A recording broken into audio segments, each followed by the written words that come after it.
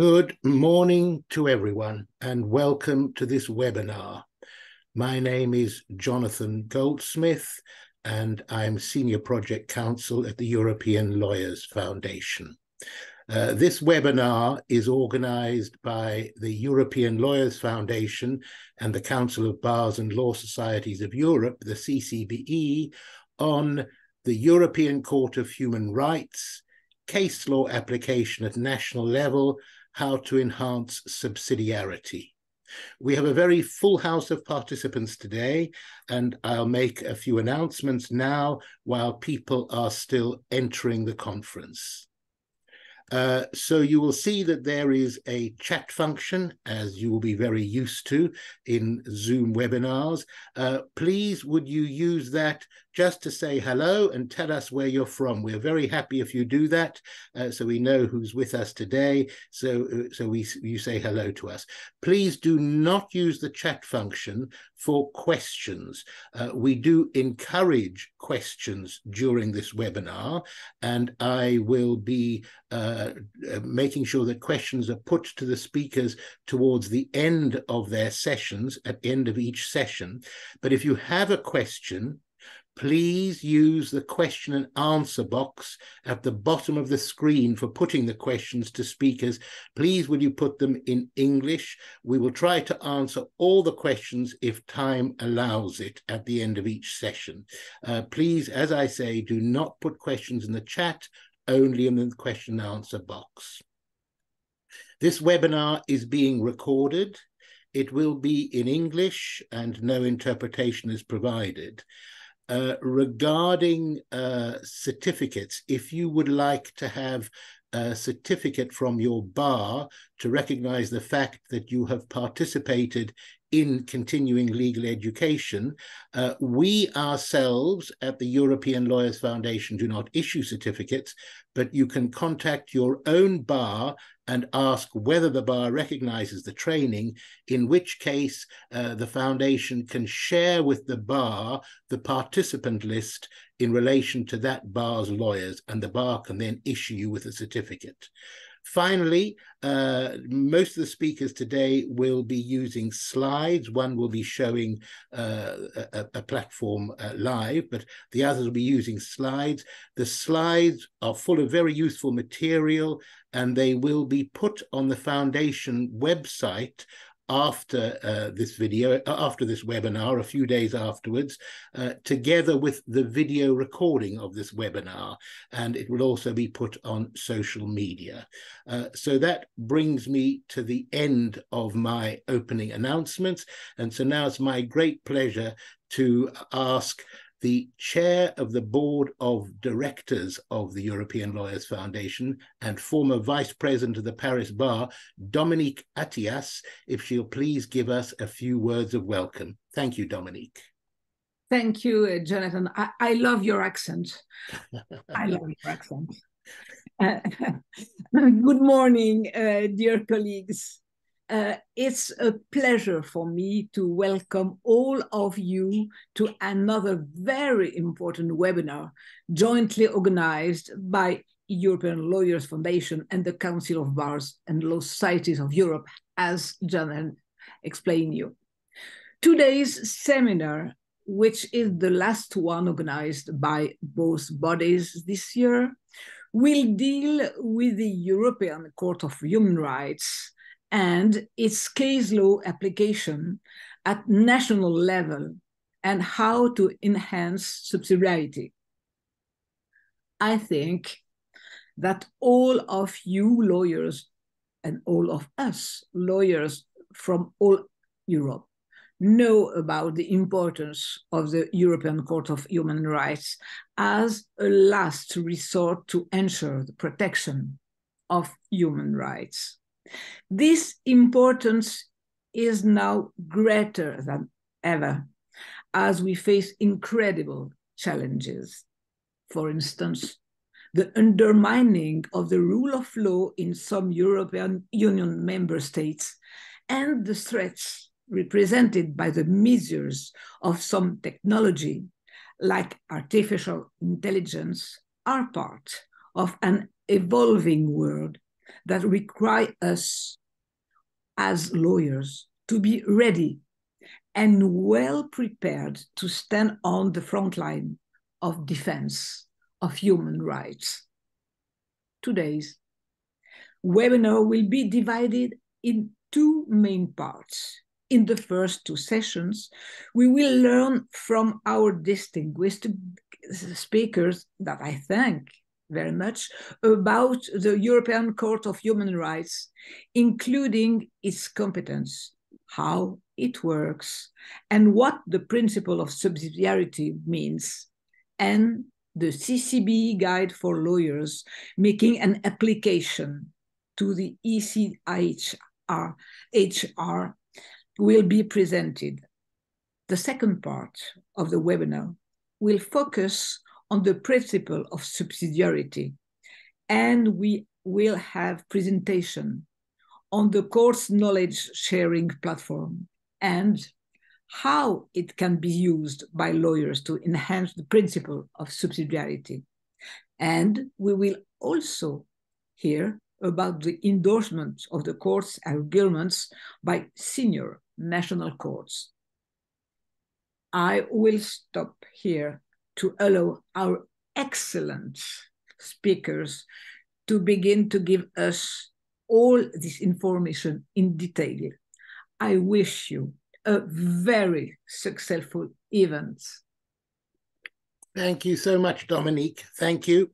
And without further ado, we will begin on our session.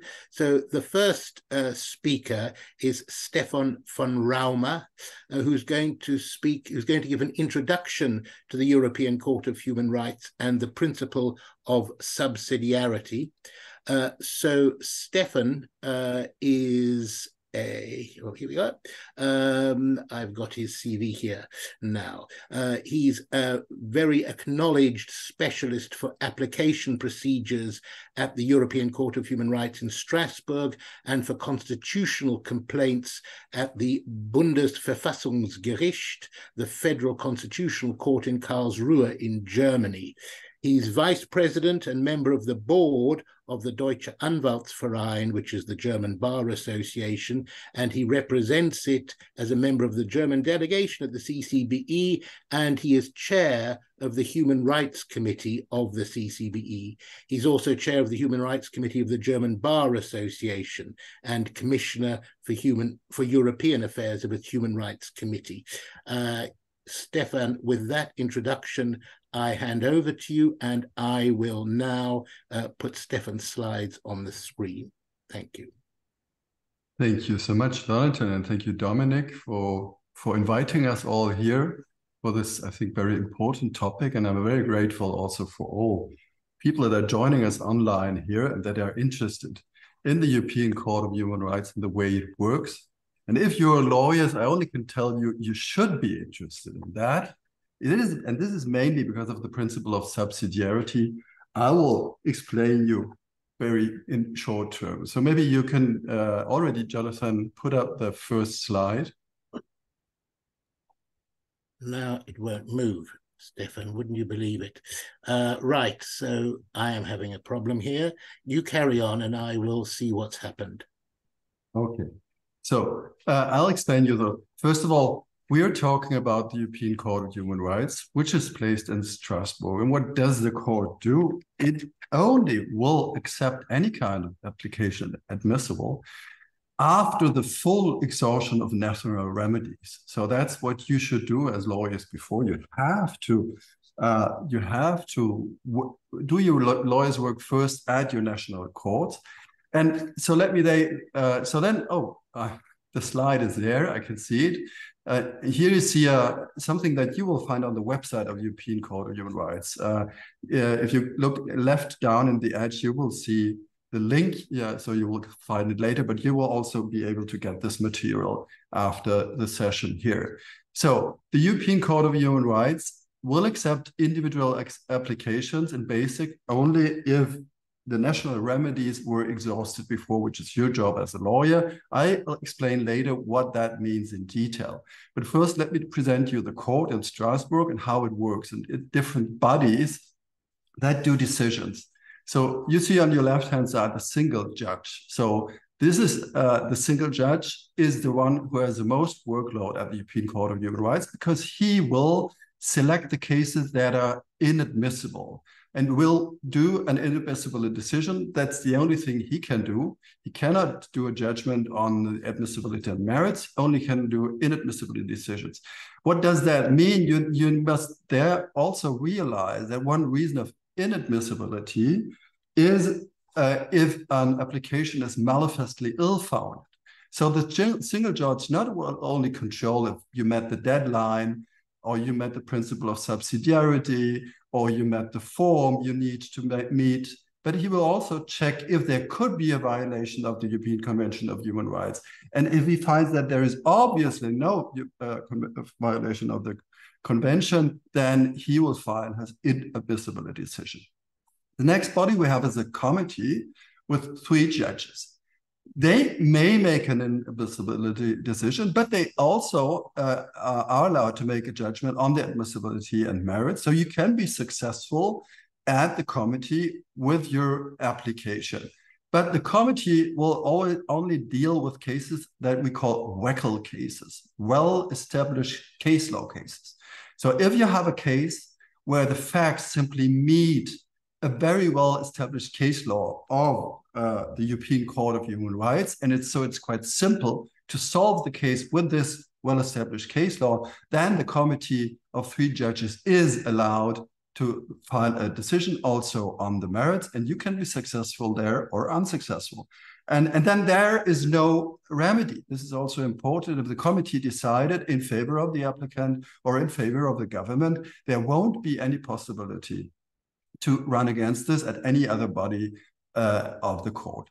And then we have the chamber of 7 judges. So they do the most important work on the admissible cases that are well merited. So this is the chamber of 7 judges.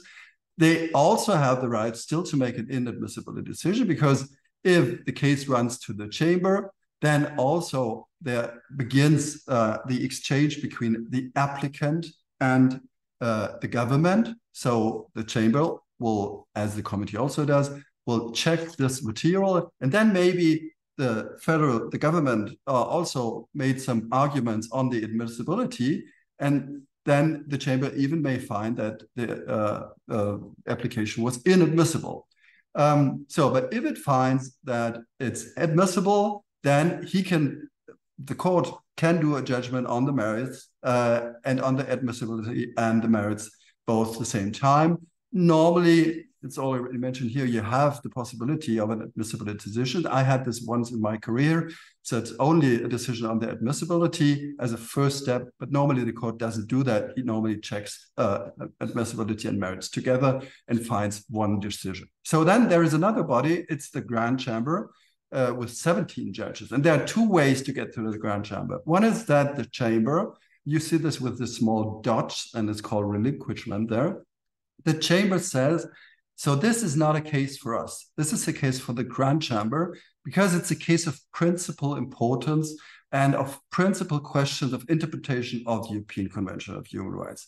So if you have such a case, the chamber may decide not to decide the case itself, but to get it to the Grand Chamber with 70 judges. The other way is that the chamber decides, so either the applicant is successful or the government is successful, and then the other party may claim in a 3-month deadline to the Grand Chamber that this is a case of principal importance, and then it may be referred to the Grand Chamber, and there's a small institution of 5 judges of these 70 judges who then will decide if the case has such principal importance on the interpretation of the convention, and maybe puts up new questions to the case law of the court, so that it will be accepted by the Grand Chamber. And that you already heard it, there's normally no oral hearings in cases at the European Court of Human Rights, but in cases of the Grand Chamber, there may be an oral hearing.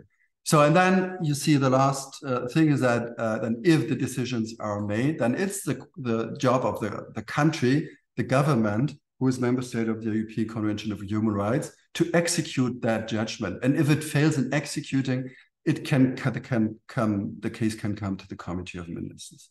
So you understand, if you may put up the next slide. Jonathan, you can. Yeah, no. I was unmuting myself. Each time it seems to freeze, I will put up the next slide. In fact, what I'll do is go to the slide after that, actually. Yes, you can do that. Otherwise, I can see we're having a problem with the freeze. Yes. Thank you. Carry on, please. Yeah, fine. Okay.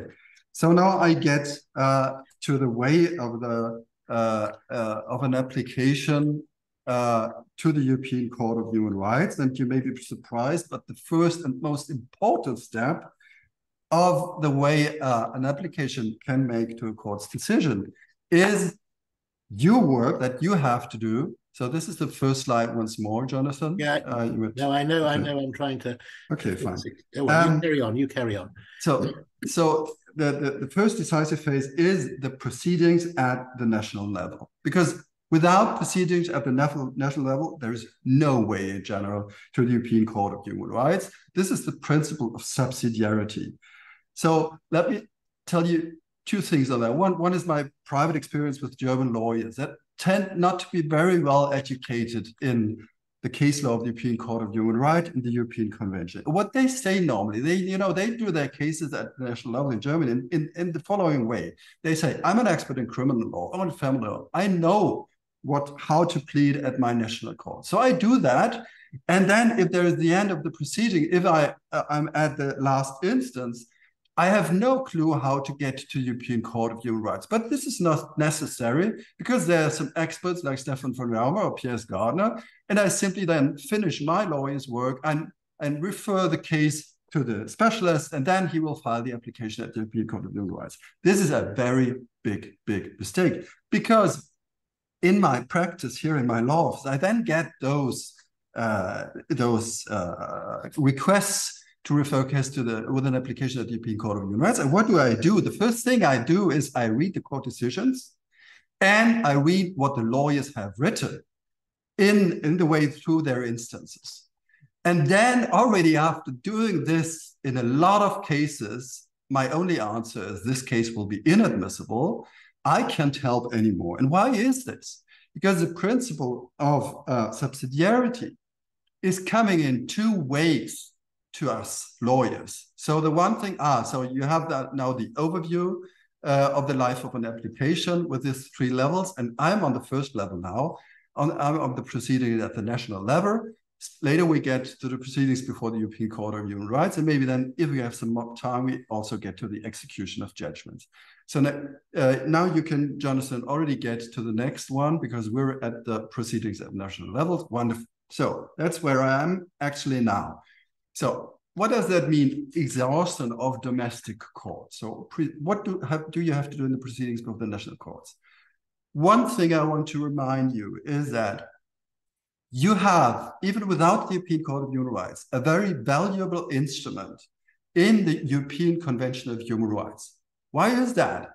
It's simply by the fact that the European Convention of Human Rights in all member states that ratified the convention, which is actually 46 after Russia left the Council of Europe, so 46 member states. In all these 46 member states, the convention is on different levels, depending on the states, part of the national law.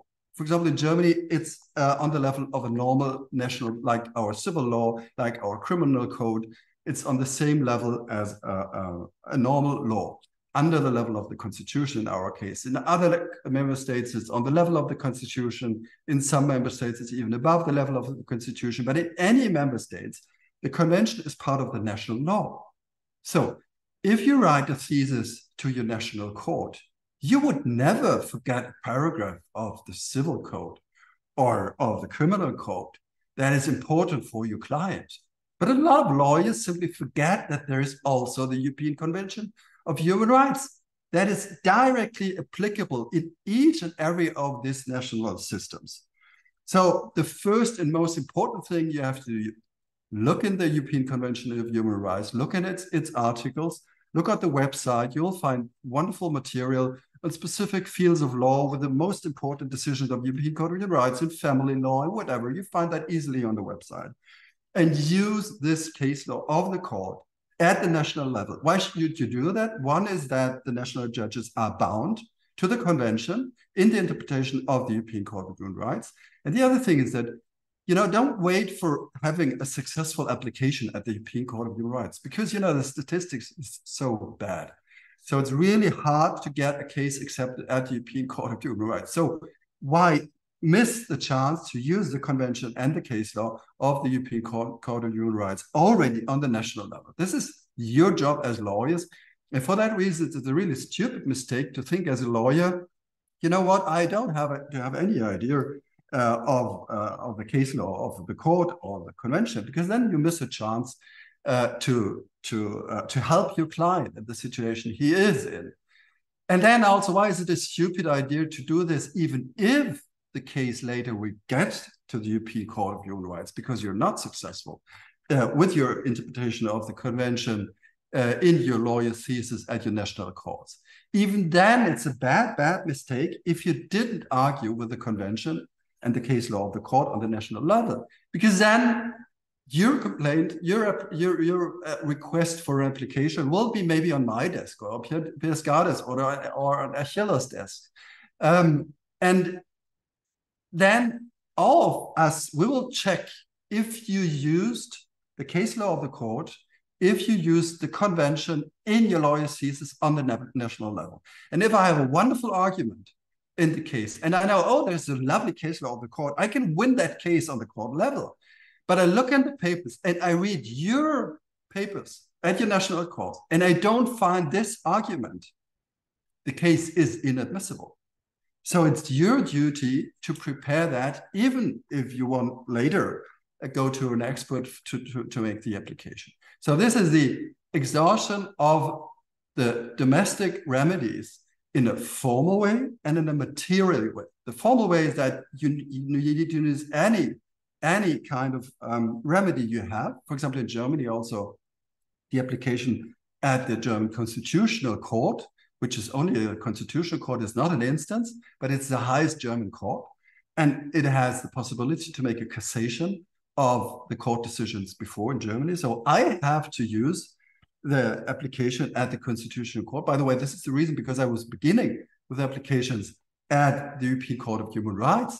And then I had a lot of experiences with cases that somebody else filed the application at the Constitutional Court, but he didn't have a look in the convention at all. So if I looked at the constitutional complaint, I saw simply, oh, there is no case law of the court. Oh, there is no argument with the European Convention of Human Rights.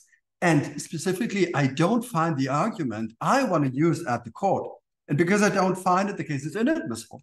And so what I did is that I began to do also applications at the German Constitutional Court to be safe that if the German Constitutional Court wouldn't accept the case later, I have the possibility to file an admissible application at the European Court of Human Rights. So this is your job as a lawyer to do that on the national level. So have a look at the website of the court, have a look at the case law of the court to help your client also on the national level in the best interest of the clients to be successful at the national courts, or if not, then to be successful at the European Court of Human Rights. So Jonathan, then maybe we run further and we see if you are able to get the next slide. Lovely, very good. So application to the court. So that's the next step. If all national remedies are exhausted and you really carefully used the case law, because you listened to my wonderful speech today, you used the case law of the European Convention of Human Rights, you used the best arguments on the violation of the convention, then you will file an application to the court. So pay attention. Then since 1st of January, this is a very formal thing to do.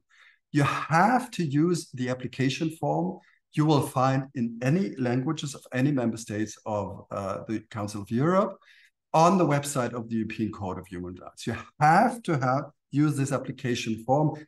Using this application form would be another speech. I could take 1 hour for that. So I just simply mentioned it very shortly. Look at the website of the European Court of Human Rights, add applicants, and then you find materials for applicants. And then you will find the application form, and you will also find a wonderful paper how to fill in the application form. It's very formal. One short thing should be mentioned. You have to put in personal data of the applicant. You have to put in his signature and your signature for the power of attorney. And you have to put in all the facts of the case. And you only have three pages in the application form to put in all the facts. This can be a challenge if you have a big criminal lawsuit that took 10 years or something like that. You have to put all relevant facts in the 3 pages. And then you have another 2 pages where you can put in the violations of the convention. You should mention any violation of the convention with any article that is violated, and put in only two pages, explain why there was a violation. And then you have another page where you have to say how you use the national remedies and that you exhausted the national remedies. This is the application form you need to fill in. And then you can add an extra paper of 20 pages. And in this 20 pages, you can further explain why there was a violation of the convention. Please don't do the mistake. If the 3 pages in the application form are too small for the facts, to try to put another part of the facts in the 20-pager annex. You're not allowed to do so. You need to use the application form in the way that the lawyer finds all relevant facts and all relevant violations of the convention already in there. So then the application goes to the court. You see here the 4 of the basic admissibility criteria: exhaustion of domestic remedies, principle of subsidiarity. I just explained this to you. Then you have the 4-month deadline for applying to the court. Pay attention. It can run out on a Sunday, because most jurisdictions have a rule that if a deadline runs out on a Sunday, it's the Monday. It's not at the court. It can run out at a Sunday. And then you have the complaints that have to be based on the European Convention. So don't try to misuse the European Court of Human Rights as another national instance. They won't accept arguments of violation of the national law.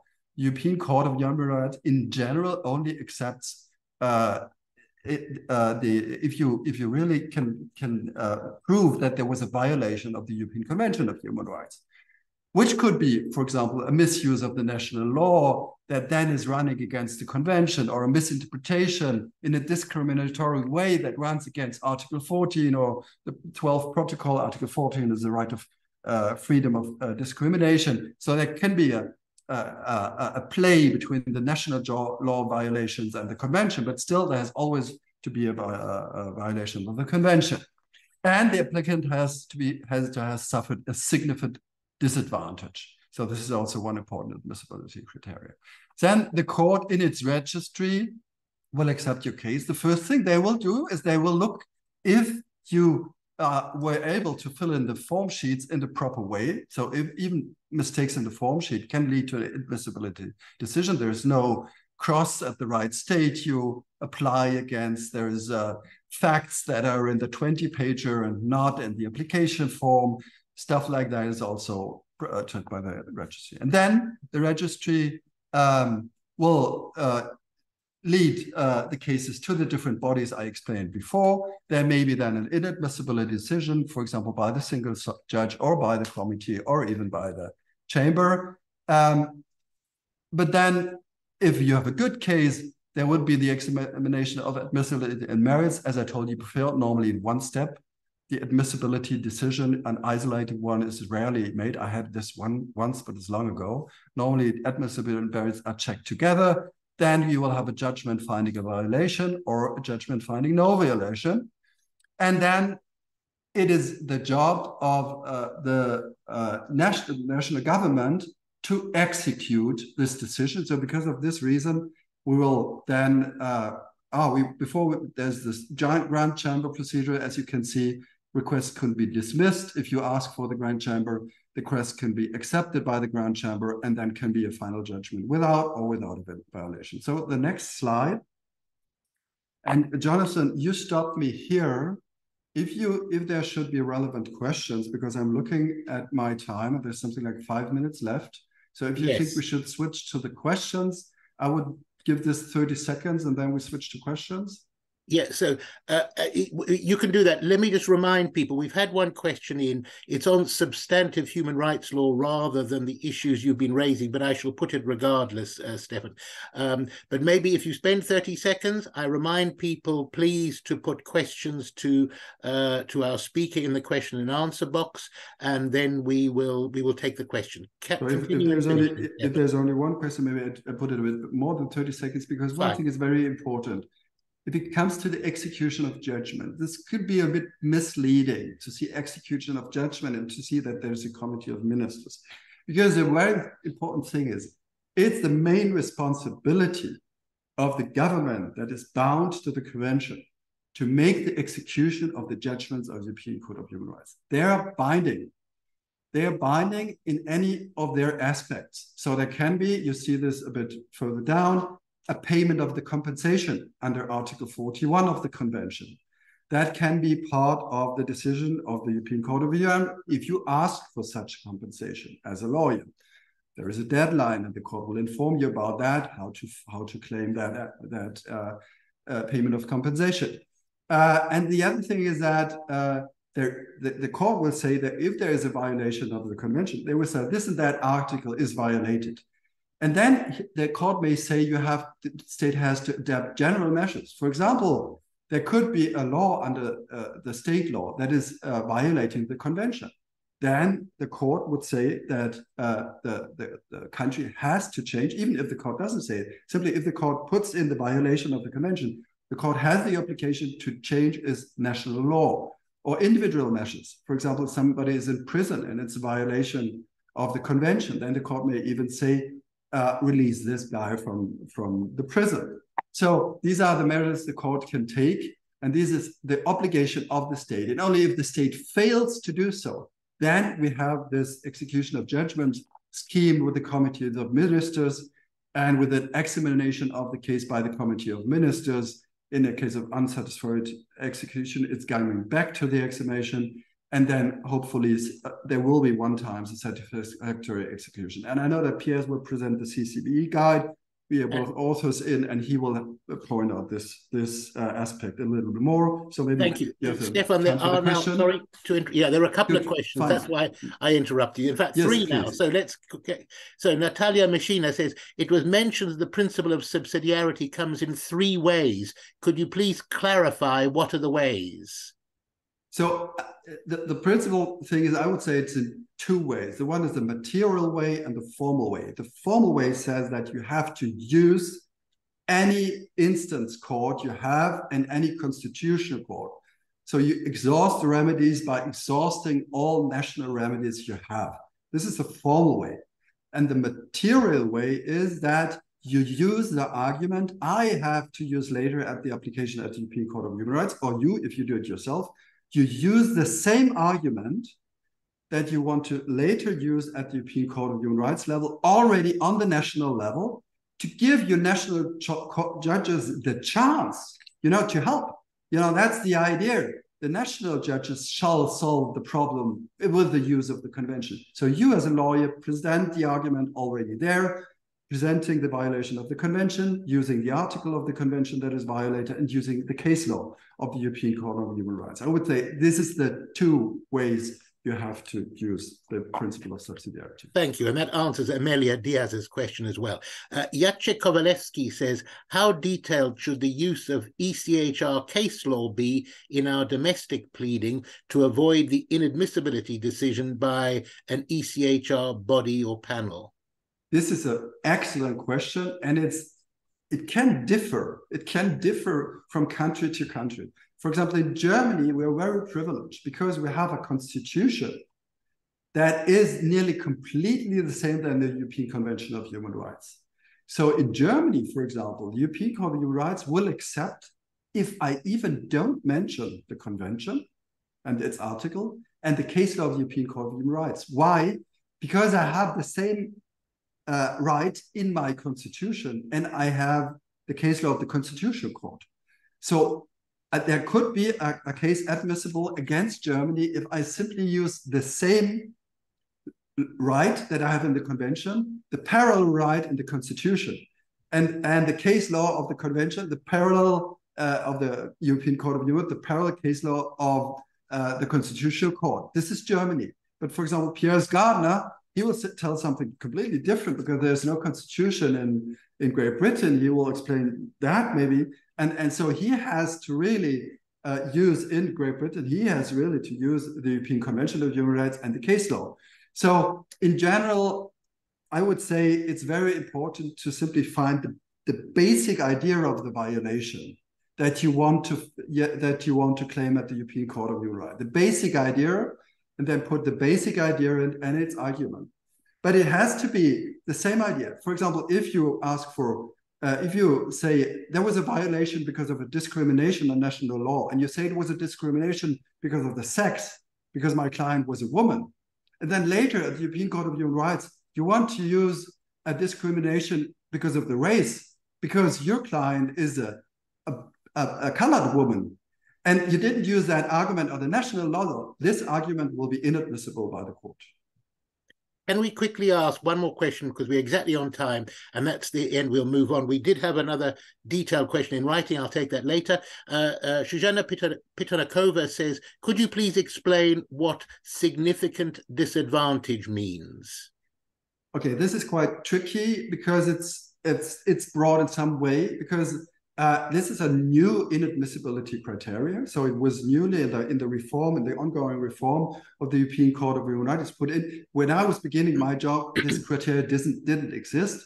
So I think what the court wants to do is that there could be a violation. Let's say leaves of the tree of your neighbor fall on your garden, and you're very angry about that. And there may be a violation of your right of property in Article 1 of Protocol 1, but it's simply a leaf of your neighbor's tree on in your garden. So there is no really heavy burden on you. So the court wants to exclude such cases, but it's a very individual decision. But there can be also violations with a very minimum, for example, a violation with a small value of a property, and there is a violation, but still the question is of principal importance. Because in the national law, there's a principle, a structural problem with the convention, then the court can find, even if the damage is very small, that it's important. So it's very tricky to say, but I think if you use your natural brain and you just simply think, is this very relevant to me? Is this a heavy violation or no? You will find the solution on that question. Thank you, Stefan. We must move. Thank you very much indeed for your excellent presentation. We must move on to our next session. We're a couple of minutes behind. Our next speaker will be Piers Gardner, who's been referred to already.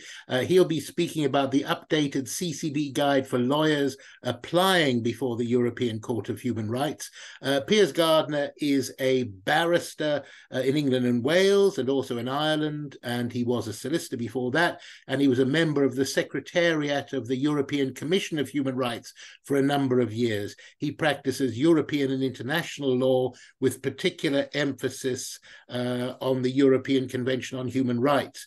He's been involved in convention cases concerning 36 European countries, apart from the UK. I'm not going to list them all because we don't have time.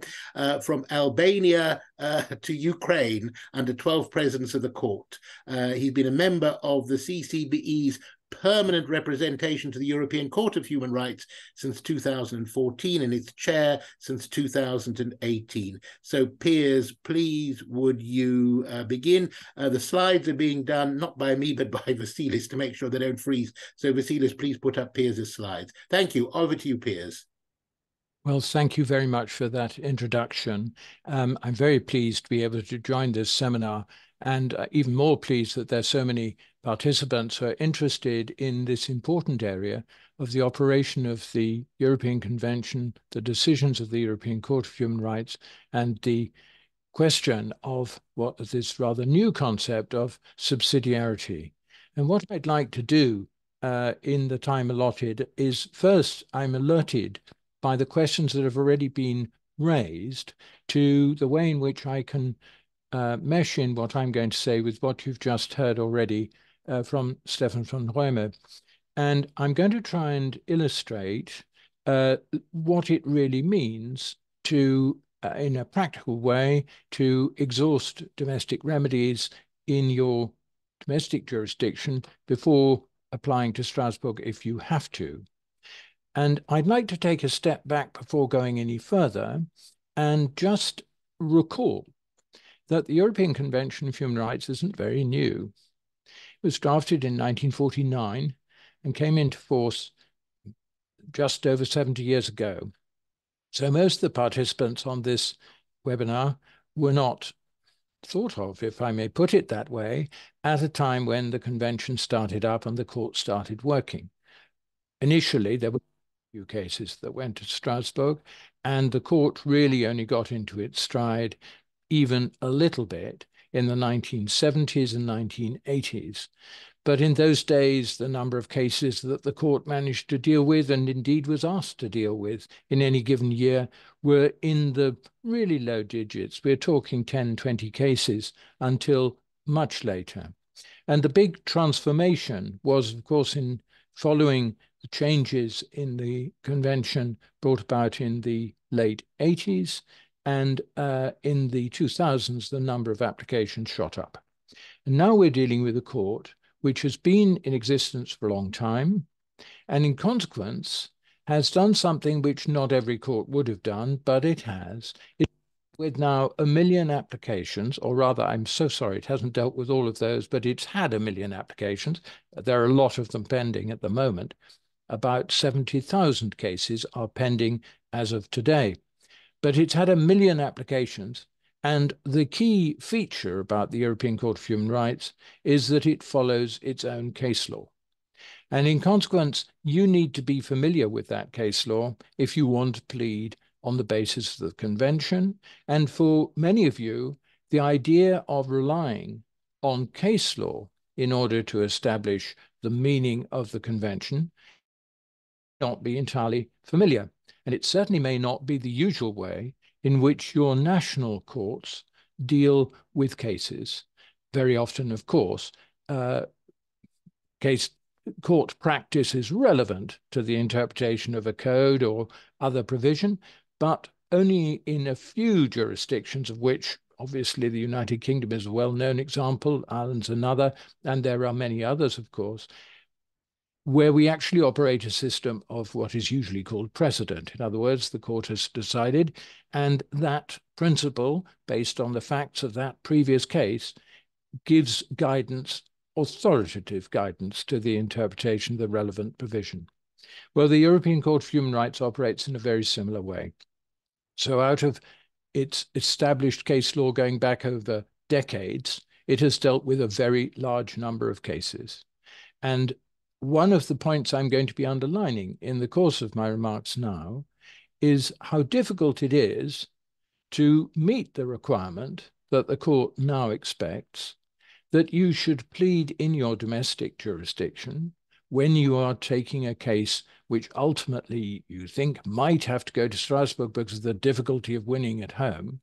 But when you're taking such a case, Strasbourg expects you to plead not merely the convention, but its case law, as Stefan has explained. And the next general point to bear in mind is something that we should skate over very carefully, actually, and that is that the European Convention on Human Rights is part of the domestic law of all the member states of the Council of Europe, as Stefan mentioned, all 46 of them. Well, are you sure that you fully appreciate the way in which the convention is part of your domestic law?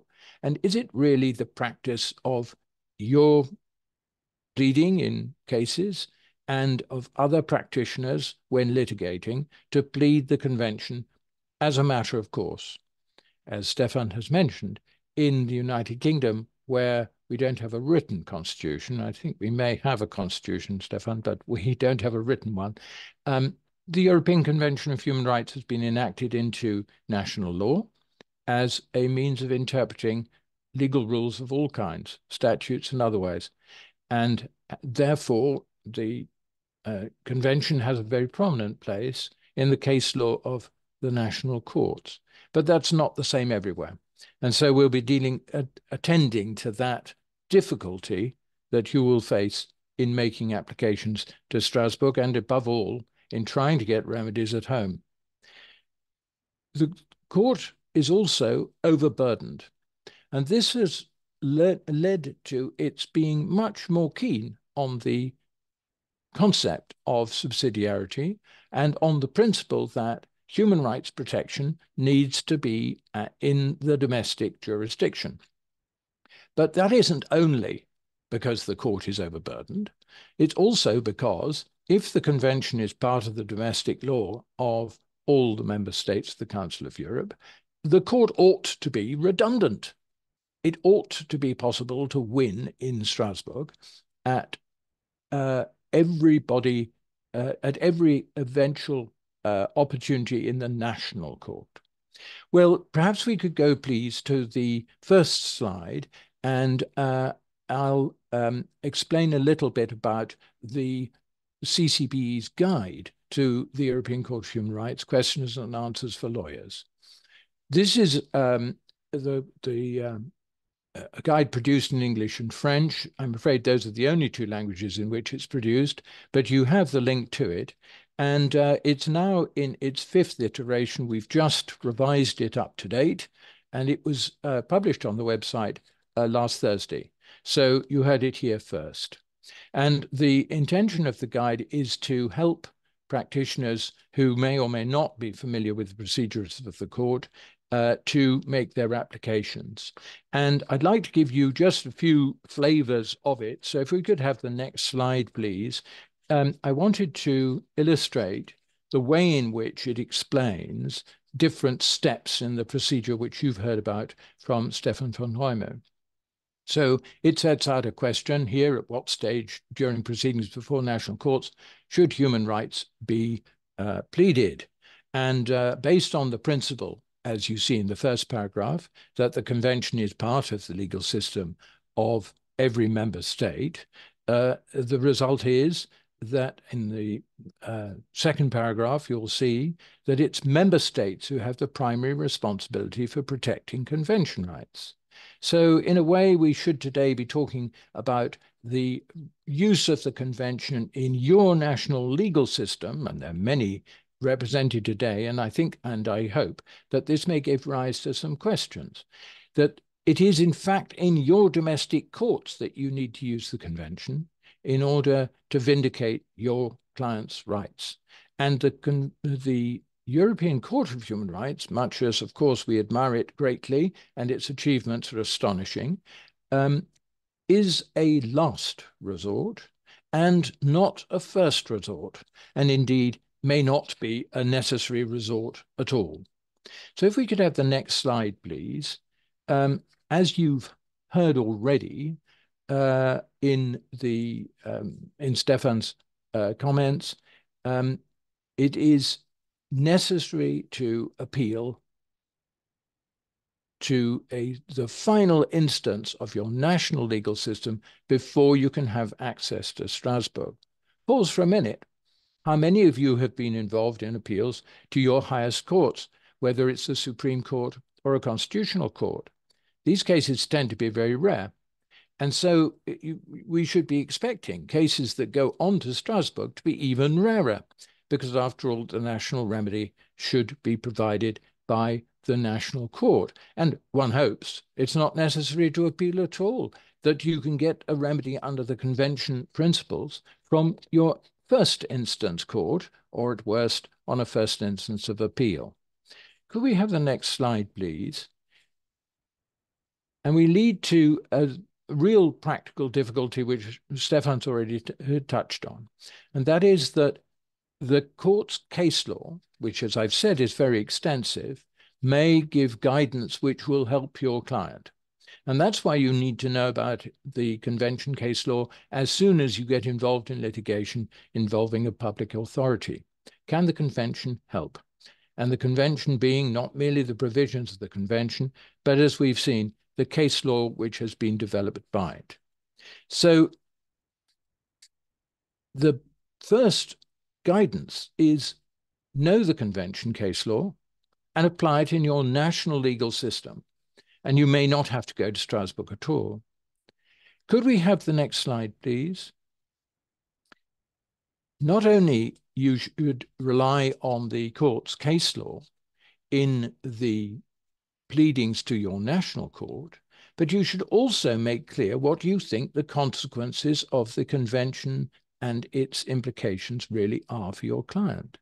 So in the final sentence of this slide, the guide urges you to clearly state the remedy which you think flows from the fact that a convention principle has been breached. So don't just be satisfied with saying, oh dear, there's a human rights issue here. Tell your national court what the outcome is. So if we could have the next slide, please. And you'll see that this guide is really hammering home the place of the convention in the national legal system. The rule that the court is increasingly illustrating, and I'm going to illustrate this with two cases in just a moment, the court is increasingly relying on the necessity to have pleaded before the national courts its own case law. And when that, you may think, well, that might not be too difficult. I might identify the name of a case that's been decided concerning my jurisdiction, which is somewhat similar. I'm sorry to say that that won't do. As we're going to see in a moment, the court regards the interpretation of the convention as one whole enterprise. So if it interprets the convention in relation to a case concerning France, and the facts and analysis are relevant to your case in Estonia or in Italy, then I'm sorry to have to say you need to know about that case against France. And you have to, and this is much more difficult, you have to persuade your national court that it should take account of the case law of the European Court of Human Rights, even if those cases do not relate to your home state, but have been taken in cases concerning other states, the Council of Europe.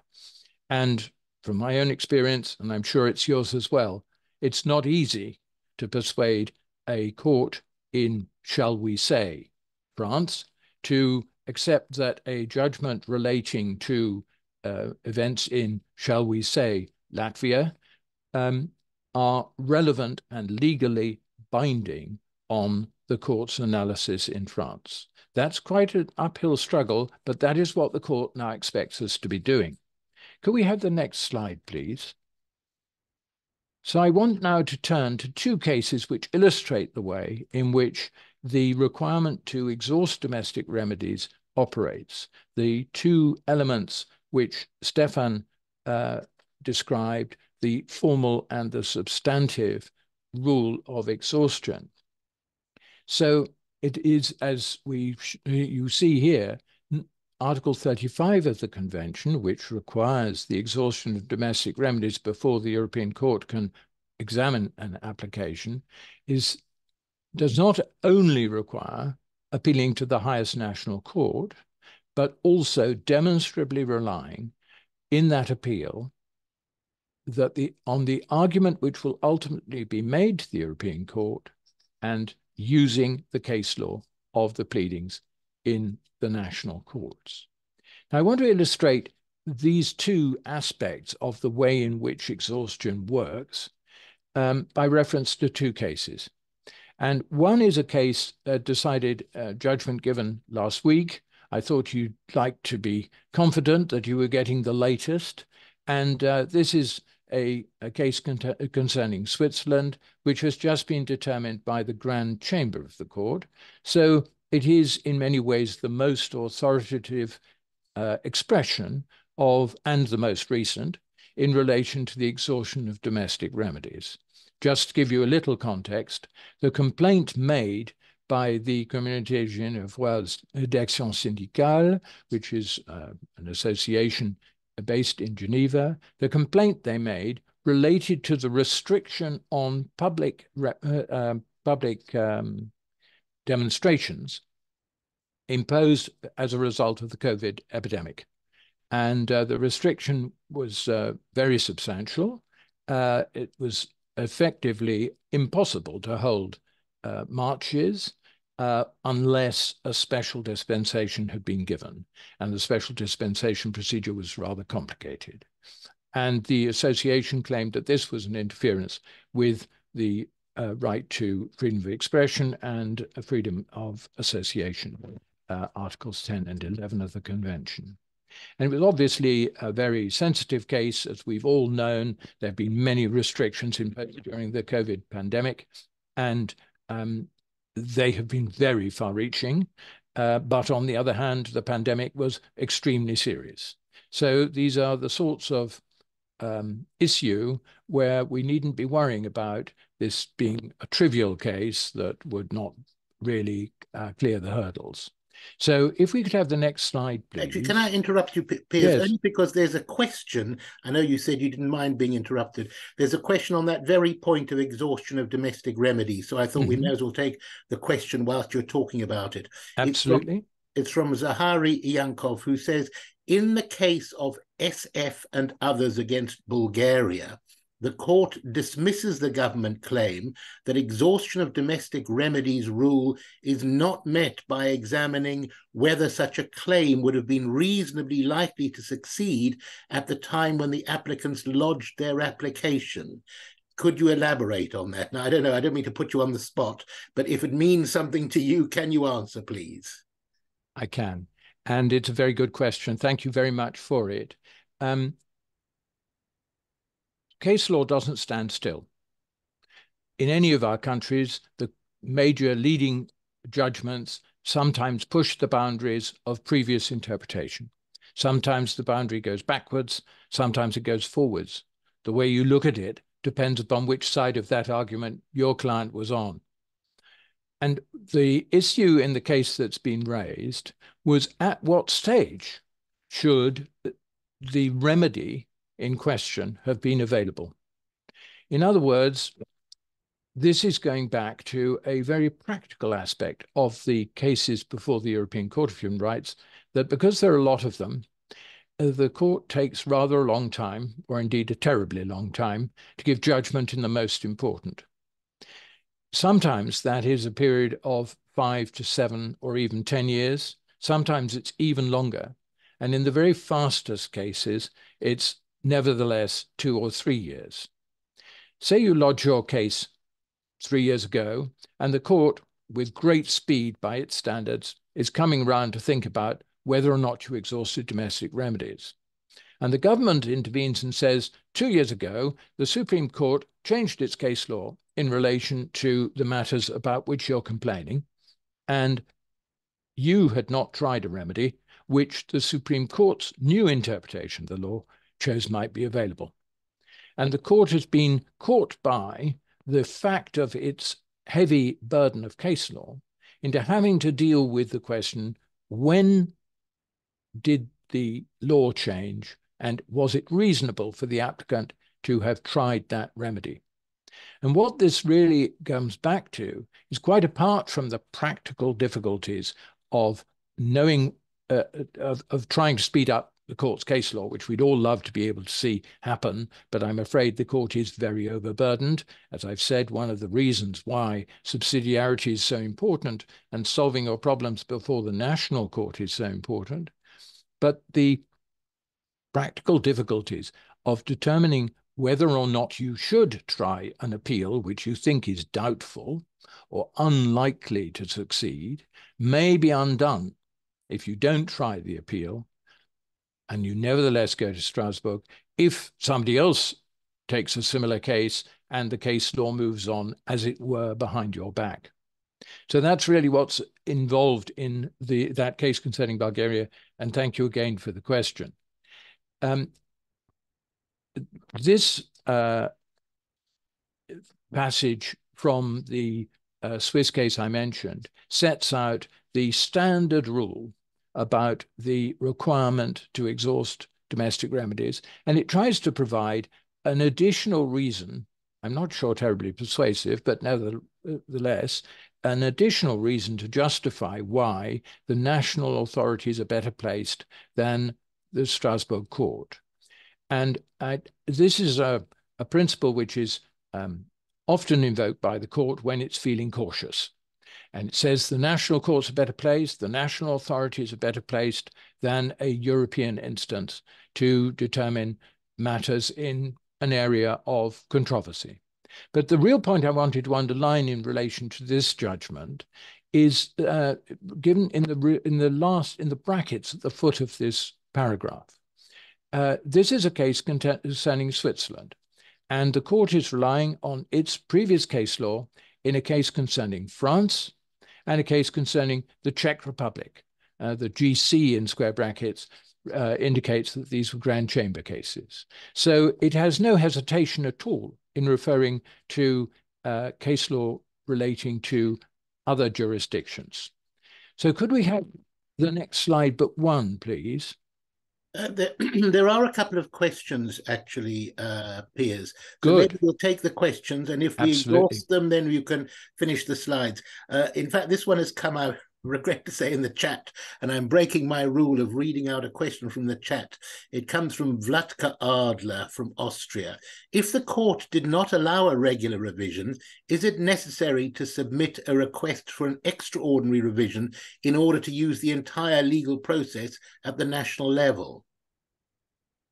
Well, this is a very good question again, and it shows the high level of competence of our participants today, that these, if I may say so, rather advanced questions are being raised.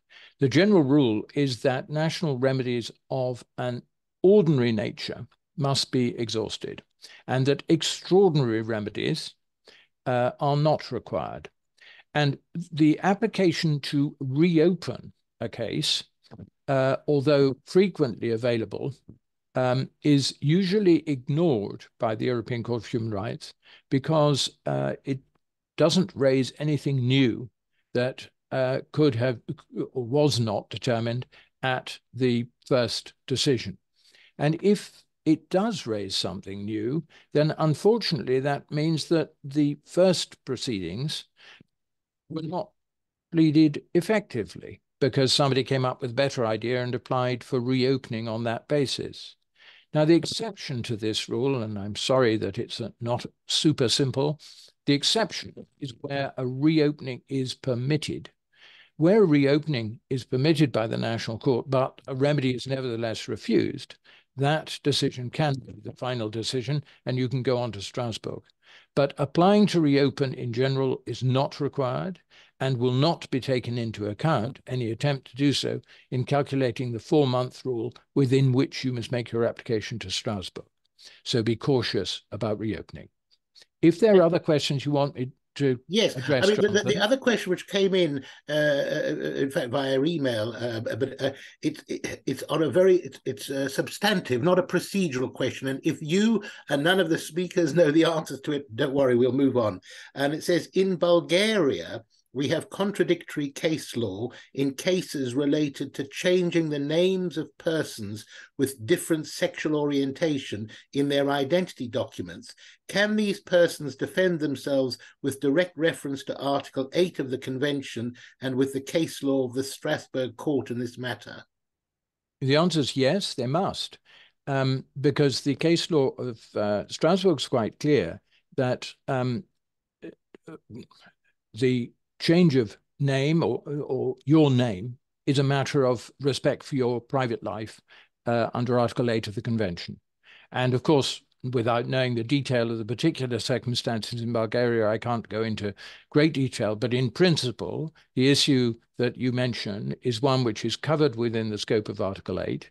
And of course, as we're all very aware, the issue of gender identity and gender identity change is a very hot potato at the moment, and it's challenging the legal systems of probably all our jurisdictions. Thank you so much, Piers, for your answer. We have a minute left, Piers, if you'd like to wind up, and thank you very much for your answers to the questions. Thank you very much. Well, first, can I just say that the final slide is one relates, which I don't want to go to now, but you can go to in your own time, relates to a well-known dispute concerning the order for a cake made in Northern Ireland by a gay activist who wanted to have icing put on it saying, all the best for gay marriage. This arose in a political context in Northern Ireland, where gay marriage had at that time not been permitted, despite attempts to introduce the relevant legislation. And it's an interesting case. It is, of course, a close parallel to a well-known US Supreme Court case, and perhaps in your own time you may be inclined to have a quick look at it. What it shows is what I've been saying throughout my intervention, which is the importance of making a convention argument based on the interpretation of the court's case law in the national jurisdiction. In that case, the applicant failed to do so, and the application was rejected, although it appeared to raise European Convention of Human Rights issues by the score. So it's an interesting illustration as to the court denying itself jurisdiction. And as I've tried to emphasize, your opportunities to get relief ought to be tried first in the national courts with every determination and all the determination that you would ultimately submit to the European Court of Human Rights. Thank you very much. Thank you very much, Piers. Thank you very, very much indeed. That was really excellent. We'll move on so we keep to our time. The next session is called Enhancing the Principle of Subsidiarity, the European Court of Human Rights' knowledge sharing platform. And I'm very pleased to welcome Natalia Brady, who's the coordinator of the knowledge sharing unit in the Directorate of Juris Consult at the court itself. And Natalia is a senior lawyer at the Registry of the European Court of Human Rights and has been since 2001. She's drafted chamber and grand chamber judgments in respect of Russia on key convention topics like ill treatment in police custody, disappearance in Chechnya, the state's positive obligations in disaster relief, and so on. In fact, and also, since we've just been talking about it, in relation to discrimination against LGBTI people. She joined the Directorate of Juris Consult in 2021, first as a research lawyer, and since 2022 she's been coordinator of knowledge sharing. So Natalia, welcome, and we very much look forward to your presentation. Thank you. Thank you, Jonathan. Good morning, everyone. I'm very happy to be here, to be able to present all the way from Strasbourg, the principle of subsidiarity, but above all, the knowledge sharing platform, which is a very recent development. The previous speakers have beautifully outlined what the principle of subsidiarity means in terms of practical implication for lawyers, for your work. And I'm here to talk today about how Strasbourg Court is helping you in this endeavor. Member states to the Council of Europe are the first and foremost who are responsible for the effective implementation of the convention. To enable the subsidiarity principle to take effect, the court developed practical tools to facilitate the day-to-day implementation of the convention at the national level. And among such tools are the knowledge sharing platforms. So why are the knowledge sharing platforms? What are they, and how they came about? As we have already heard this morning, it is difficult to know convention case law. And it's not only the case for the German lawyers that Stefan mentioned. It also brings us back to what Piers just said, that Strasbourg Court follows its own case law. It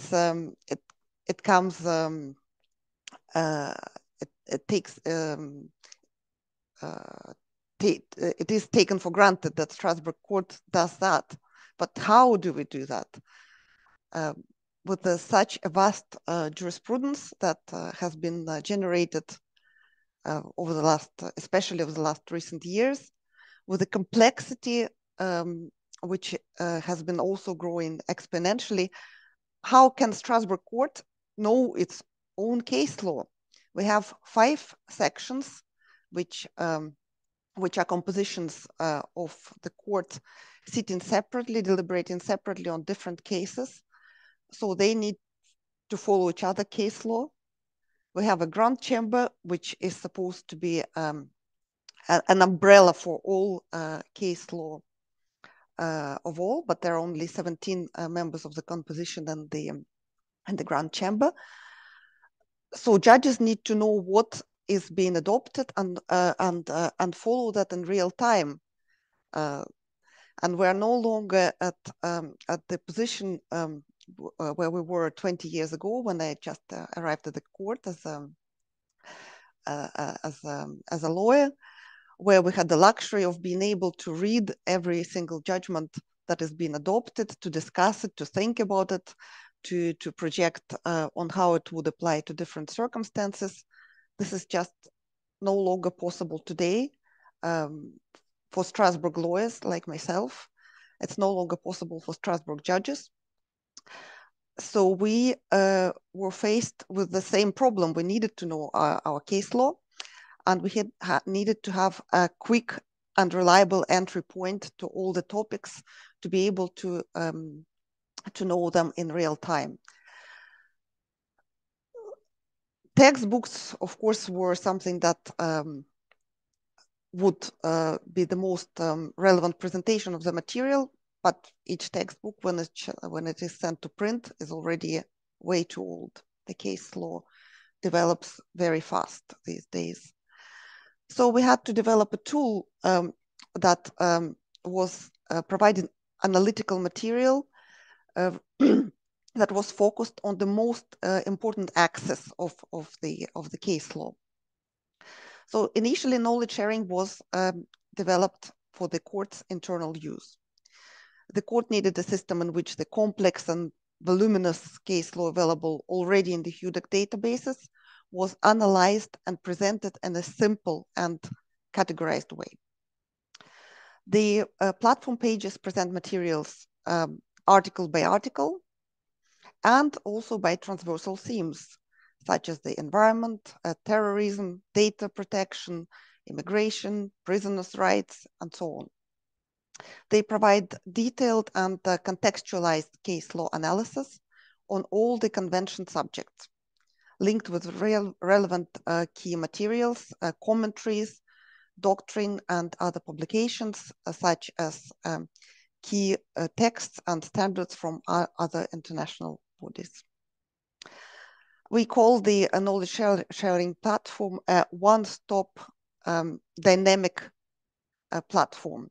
One-stop is because all the convention topics are covered in one place, and dynamic because it is not a static system, and that's its crucial feature. The case law analytical content is updated every week, and importantly, it is managed so as to expand to provide analysis on new case law issues as they emerge. In sum, the knowledge sharing platform provides a centralized and comprehensive case law analysis, updated on a weekly basis and involving in contexts as need be. Since its launch internally in 2018, the knowledge sharing has indeed transformed our daily work. It gave us access to quick analytical materials and became an indispensable tool by which to ensure the coherence and the quality of the court's case law.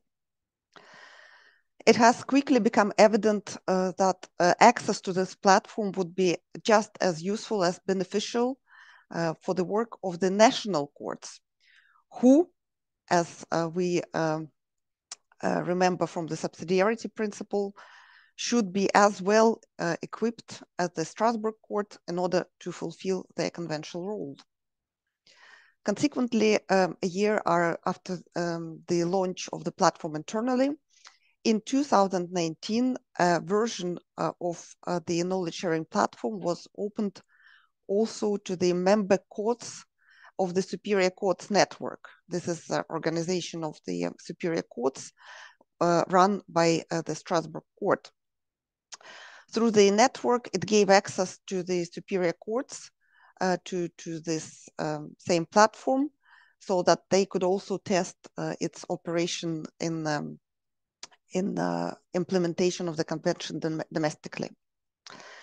And such was the positive feedback from the use of this platform from the national courts, that the Strasbourg Court has decided that other important actors, including the applicants, their representatives, legislators, government agents, and other national authorities, should be also able to usefully access the platform.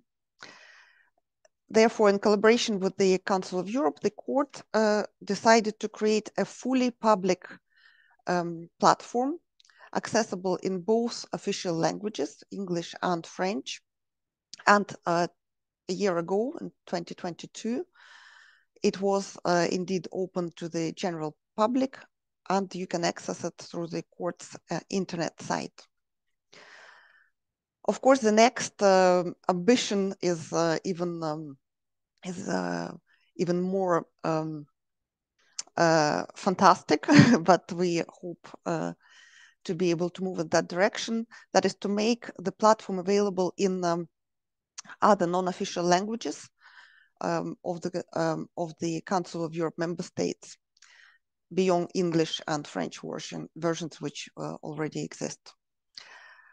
Free access for judges and lawyers in national languages would genuinely transform the dissemination and knowledge about the court's case law. And it would be a real game changer in terms of subsidiarity, because it would address the very real language barrier for the most national courts and national practitioners to understanding and ultimately implementing the convention. The platform is developed by the Directorate of the Jurisconsult, where I work. We are collaborating with case processing lawyers who are specialized in different areas of the convention, who help us to create the analysis and to present the most reliable analytical materials as the court develops its case law. I will now share the screen and will take you straight to the platform.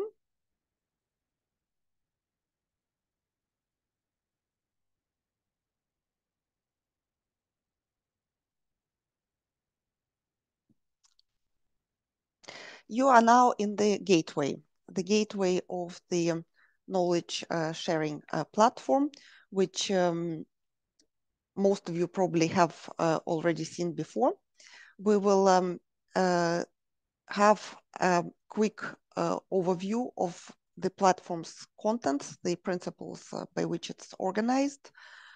I will tell you what kind of materials you can find it, and then if we have time, we'll have few simulation searches to show how you can find the necessary materials.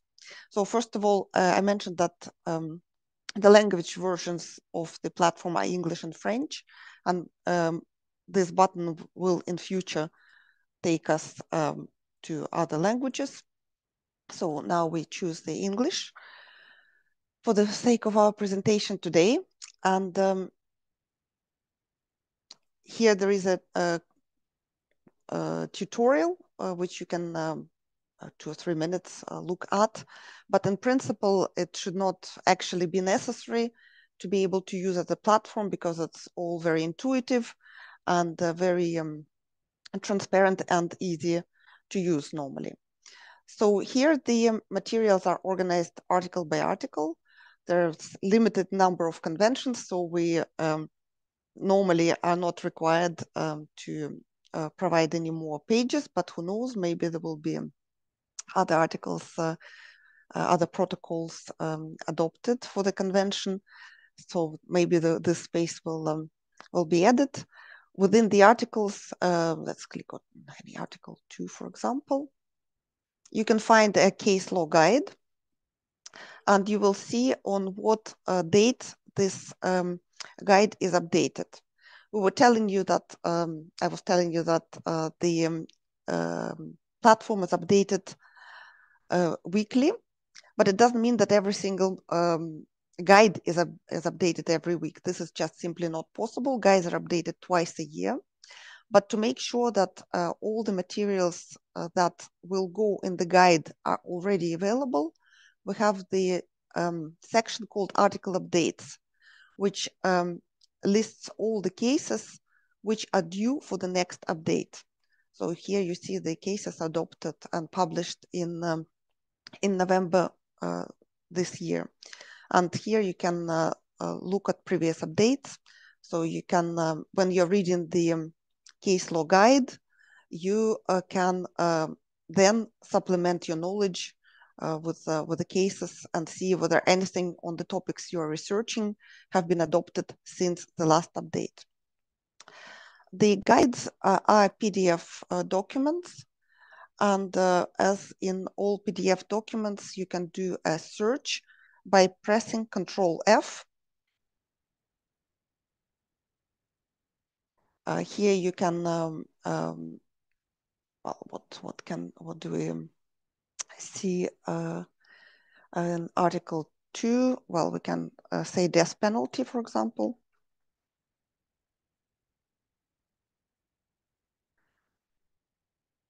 So it will tell you the results, and then by clicking them, you can get to the terms you are looking at. This is navigation within the document. I now go back.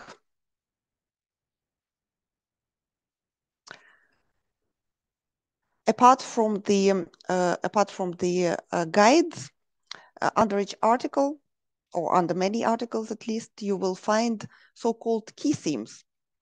Key themes are materials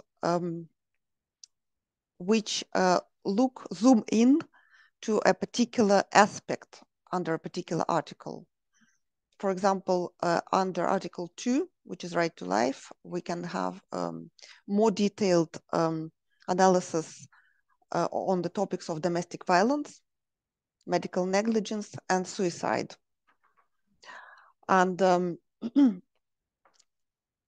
and also there are some related key themes which are not specific to this particular article, but can somehow be related.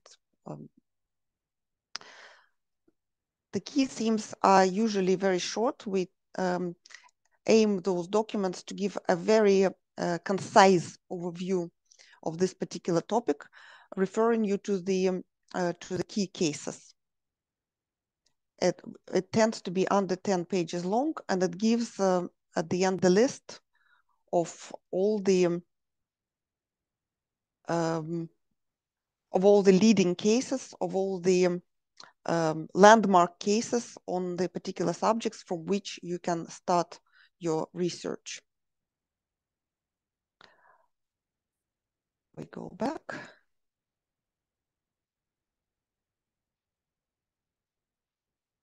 We return home. We are back to the gateway.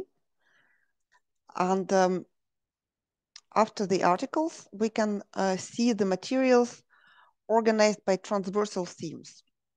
For example, there is a topic immigration, which we look at. And it's organized in the same way as the article pages. So it has a guide on immigration.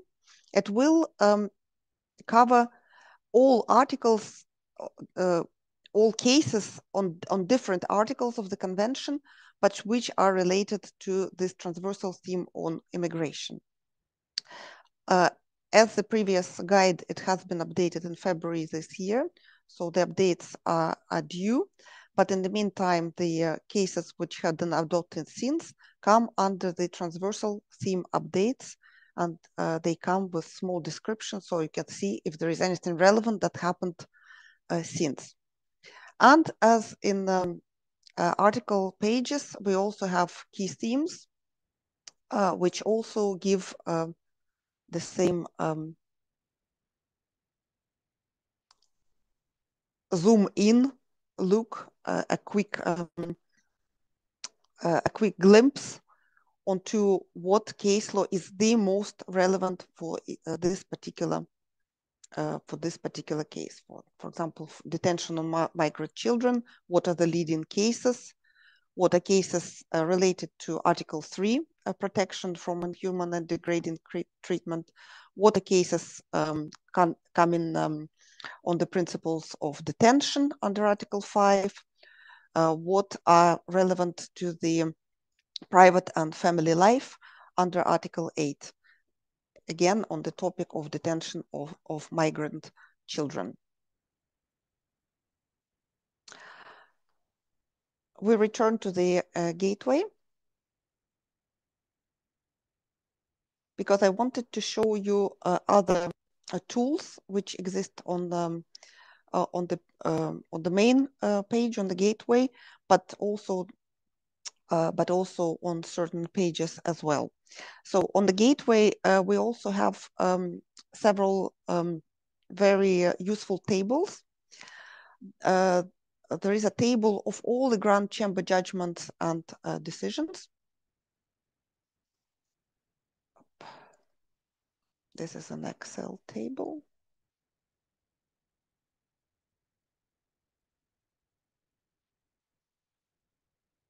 It is very big, so it takes time to open.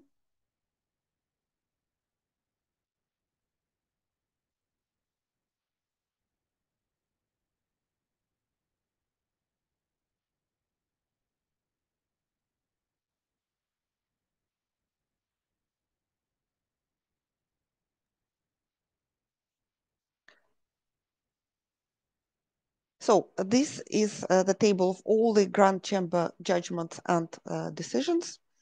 It's organized chronologically, but you can also filter through. For example, you want to choose judgments or decisions, or all of them, admissibility, partly inadmissible, a judgment only, or a just satisfaction judgment. You can filter them by the article, and if you want to look for a particular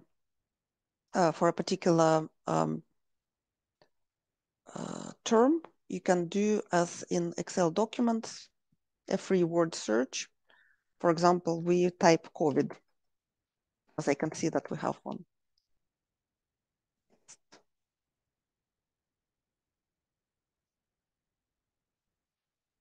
And it takes us to the box where this term can be found. If there are several, let's see if there are several. So only one. So this is the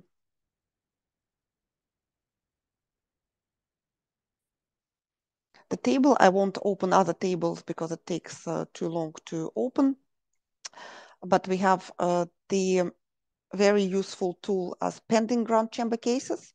So what there you can check if there is a case which is not yet decided, but which raises a topic on which you are currently working, so you can watch when it is adopted.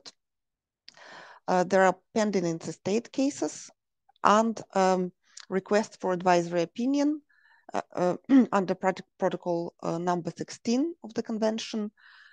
This also gives a very useful insight into what is yet to come, because advisory opinions are becoming increasingly very important. The states that want to avoid having to lose a case in Strasbourg ask in a preliminary way how one or the other questions could be resolved, and the Strasbourg court issues an advisory opinion by the Grand Chamber.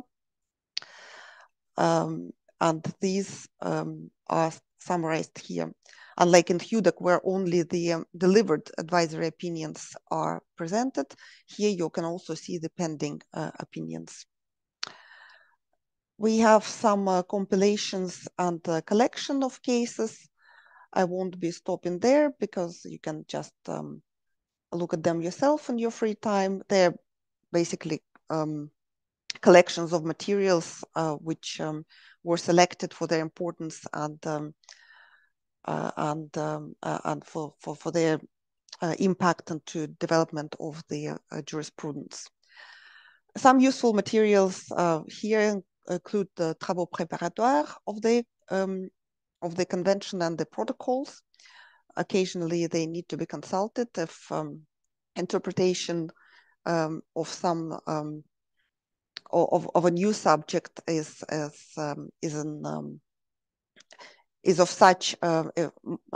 such uncertainty that it requires to go back to see what the convention drafters actually meant, whether this or the other interpretation could potentially be covered.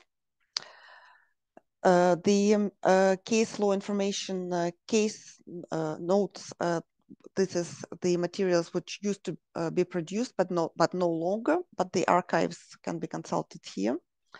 Selections of books and articles, these are the academic publications which are selected by the court's own library on the basis of what we have in the library. Sometimes we're asked, oh, why did you not put this article or that online publication? We do not do that for copyright reasons, but also because we have very limited resource onto what we can research in the endless world of academic publications. So these are limited selections made by our librarian and case law coordinators. Press fact sheets are documents produced by our press service, but we also thought it would be useful here. So they're the topics covered here, and where relevant, they're also linked to the pages on particular articles and transversal themes. You will find the relevant fact sheets under the topics as well. And finally, we have some links to the Council of Europe bodies, and and from there you can access the soft law of the Council of Europe, various other conventions as well, the United Nations, the European Union, and some other materials and international bodies you can be interested in. I see we have a couple of minutes, so I'll do a simulation of a search, unless, Jonathan, you tell me there. No, yeah, well, there's a question, and I'd also like to make an announcement, because a number of people asking about how they can gain access to these presentations.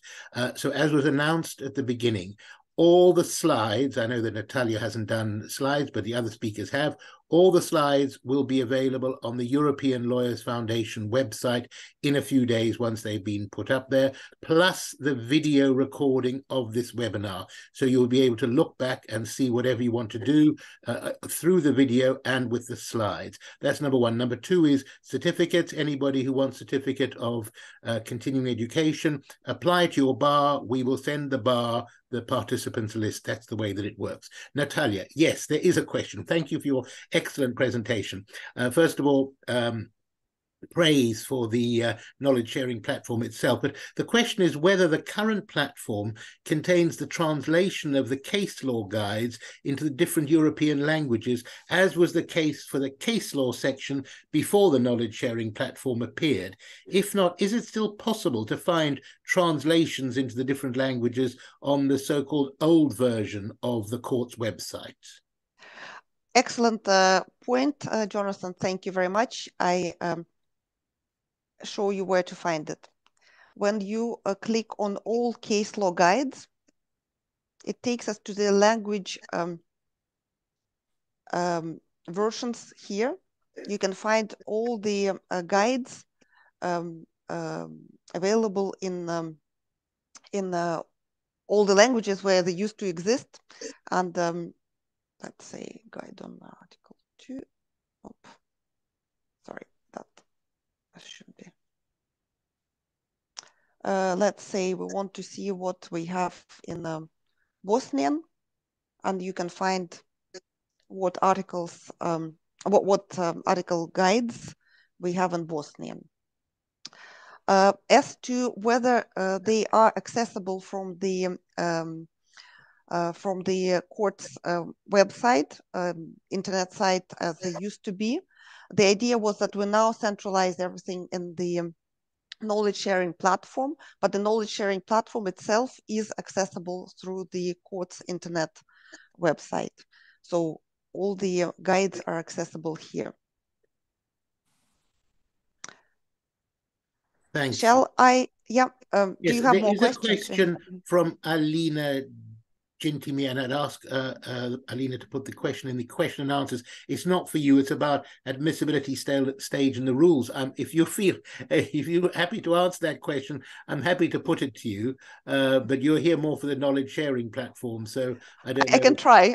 Okay, and fine. So it's in the chat, whereas it should be in the question and answers. I know that currently in the admissibility stage, the court checks very carefully how Rule 47 is respected by the applicant.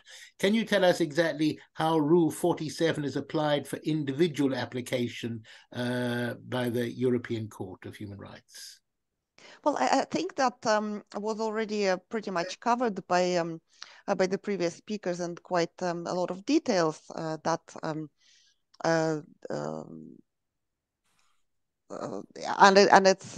it's quite well presented on the page for applicants as well. There is a step-by-step guide that you need to follow, and failure to comply with those regulations can result in the inadmissibility decision, which would be a refusal at even administrative level to treat the application to register it.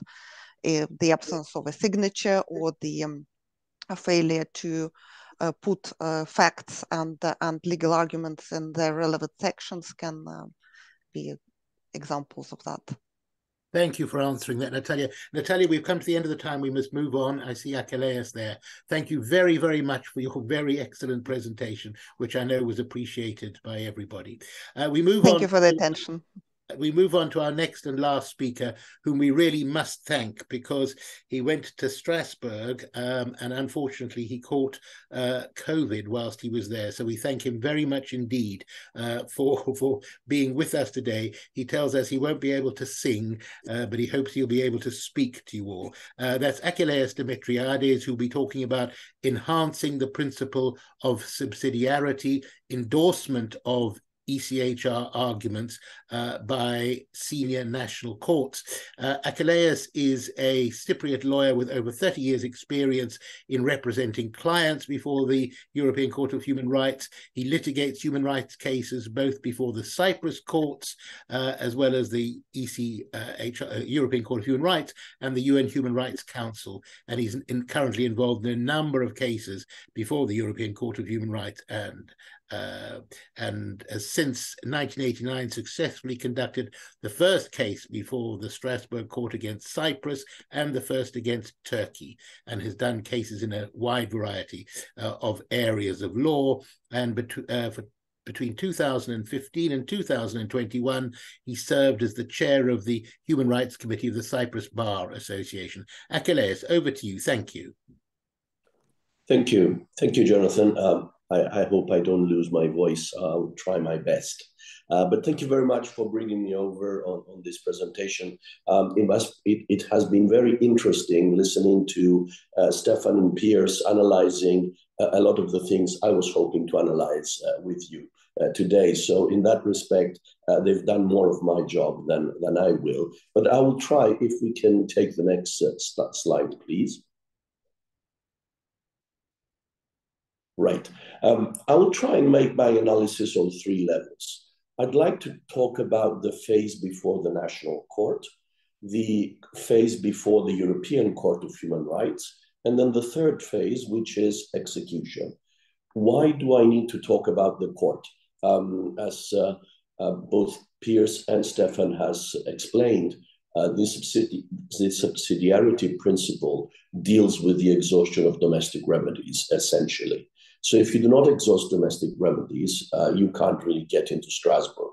It is of fundamental importance. And if there is one piece of advice I can share with you, is bring in human rights as early as possible, even at first instance. Deal with the Strasbourg case law at the very beginning. And depending on what your system is and how the convention is incorporated, be that on the level of national law, be that higher than national law, or be that as part or equal to your constitution, irrespective of the level at which the convention is in your legal system, do try and bring it in as early as possible. The second level is the European Court of Human Rights, the court. There is a need to explain to the court why you are making this application. Of course, there's 13 pages of the application, but there's also something more. There's also the notion of priority, and the whole idea is to try and get priority so that your case, in fact, is dealt with quickly. And the last, which of course is the most important element in this exercise, is execution. So you find the violation. What next? Is there any remedy for the applicant? And judgments usually have three levels. They have the just satisfaction, they have the individual measures, and they have the general measures. I want to talk about just satisfaction only because that's the part of execution that I think is interesting and important in this exercise. May I have this next slide, please? Thank you. Let's talk about the national court level.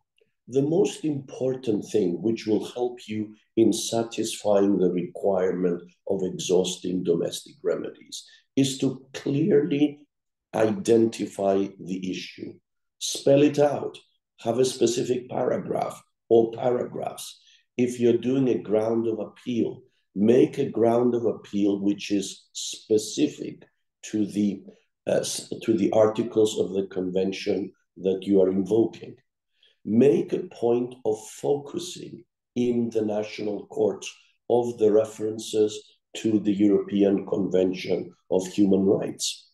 Because at the end of the day, you really need to put to your national court all the arguments that Strasbourg has already generated and give your national judge a chance to look at these points and possibly take a decision that will be in your favor in terms of finding a violation of the convention, and that will avoid going all the way to Strasbourg. The objective is not to go to Strasbourg. The objective is to establish a violation as quickly as possible. And simple things like make sure you put your arguments in writing, in the grounds of appeal, in your pleadings. Do not just rely on the oral hearing, if there is one, where you make these points. And of course, the general point that CCBE is trying to put across is the need for endorsement. We need to have the national courts dealing with this issue so that there is a clear submission and people understand where you're coming from and why you think, excuse me, and why you believe there is a violation. If you manage to get your national court to endorse this proceeding, to point out the problem and to understand what is the issue, you may have to avoid perhaps going to Strasbourg, or at least you will be able to have a judgment that sets out all these points that you wanted to deal with in the first place. And sharing the knowledge of the court and understanding the case law would actually make the judge's life more interesting and the judge's life easier in understanding the issues and giving a judgment that will establish a violation so that the applicant is successful. So put as much effort as you can in trying to get an endorsement from the local courts, the local national courts, to understand, to understand the problem and to have a priority established at the next stage. Because your job does not finish merely by pointing out the potential violation through the exhaustion procedure. You also have another job, which is to put your case in a way that will ensure that you have a priority in the procedure before Strasbourg. So if I could have the next slide, please. So you've identified the issue in the national phase. Well, you really need to communicate that to the court. Excuse me. How can you communicate that? Well, obviously from the pleadings and from the endorsement and from the information you'll be able to generate in the domestic proceedings. But you can also have another way of doing it. And it's a very not often used part of the application form. Please make a note of this. Paragraph 71 of the application form on page 13 is a crucial part, which of course only has 5 lines to deal with. But if you can actually make your point of why your case is important, this will ensure a priority in dealing with it by the European Court. And what is this priority? If I may break it into 2, I would like to look at it from the point of view of the national court, and I would like to look at it from the point of view of the European Court. Let's take the first one, the national court. Why is this case important for your national domestic legal order? Why does this case merit attention by the European Court? Well, it merits attention because it's a huge issue in your domestic system. It affects a lot of people. It is of fundamental importance, and people need to deal with it very quickly. So it is important that this case is dealt with. And you never know, it may even become a pilot case. So that's only half of the problem. The other half of the problem is, assuming this case is important for the national legal order, why does the European Court have to consider it important for Strasbourg as well? Because it doesn't mean that just because it's important in your domestic courts, it is also important for Strasbourg. Strasbourg has 7 criteria, 7 criteria categories, which have to be filled in. And perhaps we can later take some questions on this. The first one has to do with general measures, measures under Rule 39, which have to do with urgent applications. There is a risk of life or health, or in a family matter, children are involved. The second has to deal with cases that have an impact and could end up as being pilot case judgments. The third one deals with specific articles. Article 2, right of life. Article 3, freedom from torture. Article 4, freedom from slavery. And Article 5, liberty and security of the person. If it is in those 4 articles, then you have a priority. Fourth priority, which is most cases, is potentially well-founded applications based on other articles. The fifth one is repetitive cases. The sixth one is problems of admissibility. And the seventh, cases where are manifestly inadmissible. So if you can somehow, in 5 lines, try to introduce the concept of priority, you will have served your case very well, because you will have managed to communicate to Strasbourg not only that you have exhausted domestic remedy, but that you have also given the priority that your case merits because of its importance at the domestic level, as well as the importance Strasbourg should have in their own priority list. Could I please have the next slide? So let us then assume you've managed to exhaust domestic remedies, you've managed to get the court to understand that you have priority, and you'll go through the system. Hopefully, you'll get your judgment. Hopefully, there will be a violation, and the violation will then have to be executed. Sorry, the judgment that creates the violation will then have to be executed. I will repeat that a judgment has 3 levels. First is just satisfaction. Second is individual measures. And third is general measures. Let me start by the last one. General measures is what you have to do for everybody in the category of which the individual has been identified. And individual measures is what you have to do so that the person who is the applicant is put in the position he should have been had there not been a violation. I do not want to deal with these two because these are really domestic issues for the particular country, and a judgment is binding on that country under Article 46. I want to talk a little bit, if I have time, Jonathan, about the possibility of enforcing a judgment. I want you to think a little bit about the domesticating of the execution.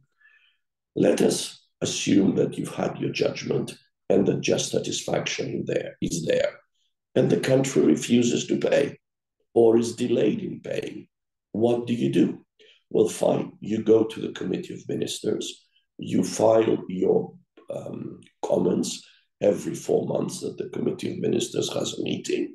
These are circulated under the rules, and then you hope that other law-abiding countries will push the country against which you have a judgment so that it actually executes that judgment.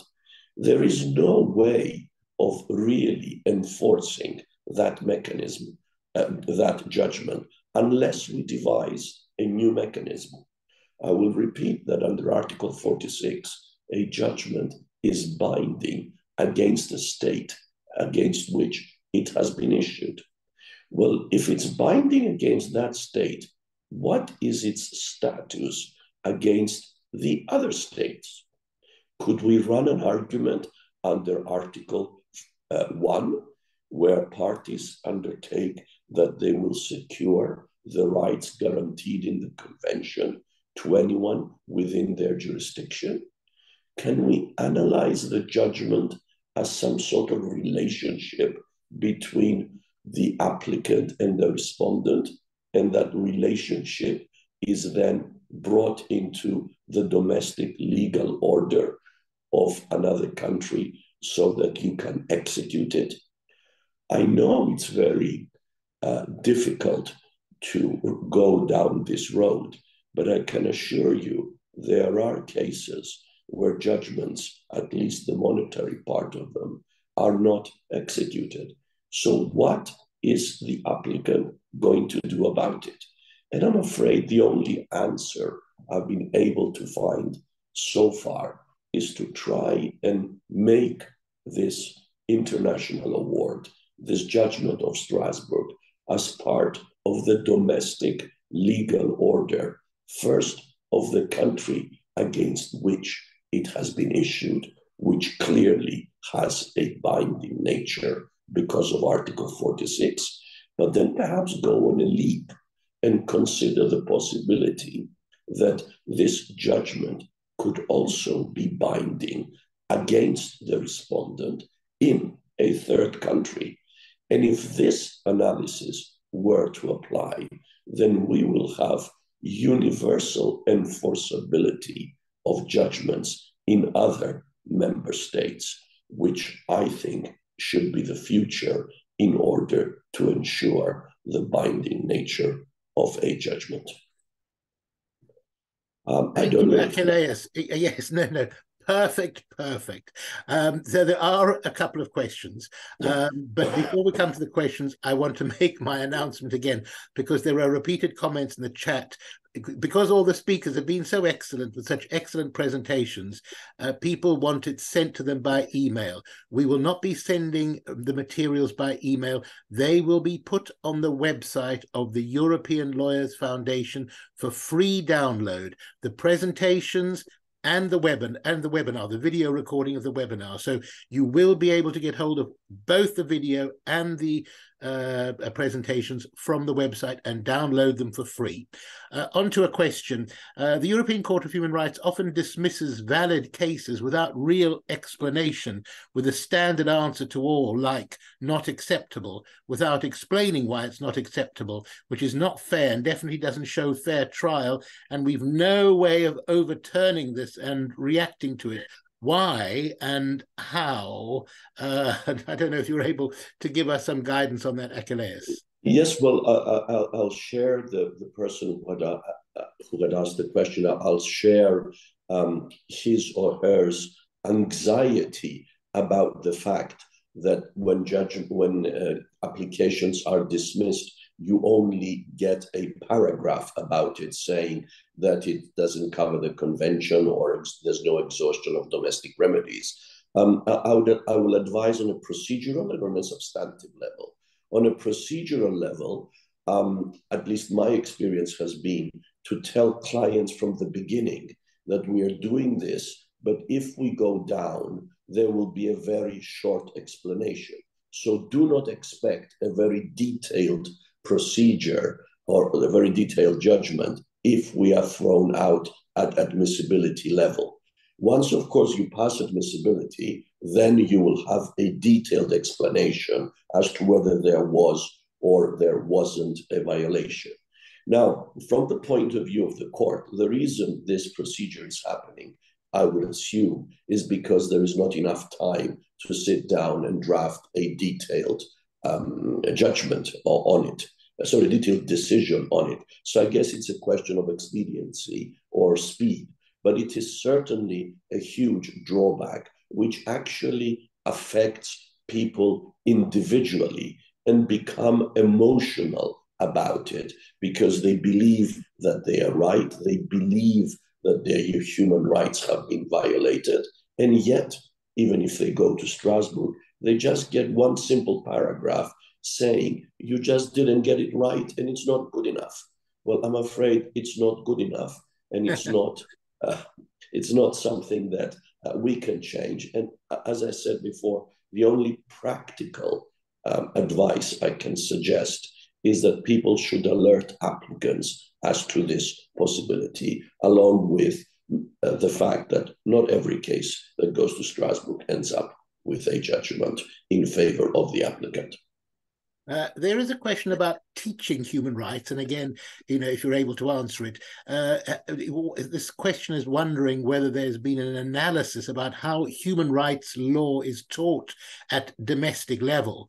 If human rights law is taught separately from national law, and would it be better then if the ECHR standard is included in the courses of national law? Yes, well, very interesting question. How do we get human rights integrated into the system from the beginning? Very good point.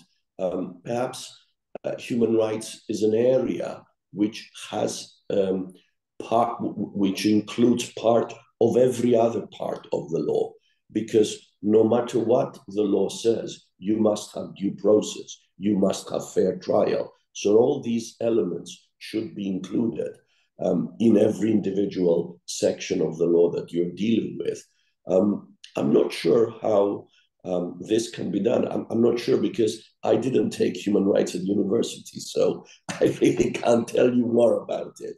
But I take the point because of its universal application and the way it affects every single section of the law, that there must be a reconsideration of the methodology followed when people are taught human rights. Perhaps 1 or 2 sessions should be taken in giving an interface between other parts of the law and human rights?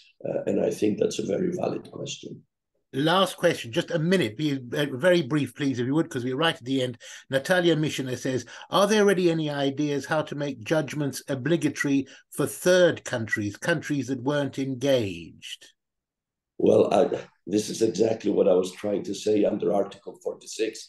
I'll give you some bad news, actually. Last week, there was a case where a judgment against a certain country had not been executed. The applicant in that case went into his own domestic legal order, obtained a garnishi order against the European Commission, which had been giving money to this country that refused to pay the judgment debt. And then Luxembourg the other day said that this judgment from Strasbourg was a private right and would not accept in waiving the Commission's immunity in order to execute the judgment. But I will congratulate the person who has asked the question, because I think that is the future. The future is how we are going to make judgments of the court, at least on the monetary level, universally applicable in every member state, so that at the end of the day, under Article 1 of the Convention, the parties will have to secure the rights generated from a judgment in their own jurisdiction. Thank you, Achilleas. We're exactly on time, so we'll take it no further. I'm very grateful. On behalf of the participants, I applaud all the speakers, and there have been very lovely comments in the chat about how much they've appreciated the speakers' presentations. I repeat, the presentations and the video will be on the European Lawyers Foundation's website. We will not be able to send them out by email. I also repeat, you need certificates. Please apply to your bar, and then they will apply to us, and we will send the participants list. I thank once again all the speakers for their very excellent and interesting presentations. I thank you, the participants, for your very interesting questions, as you have seen. And I say goodbye, and I hope you'll participate in future in our webinars. Thank you very much, everybody, and goodbye.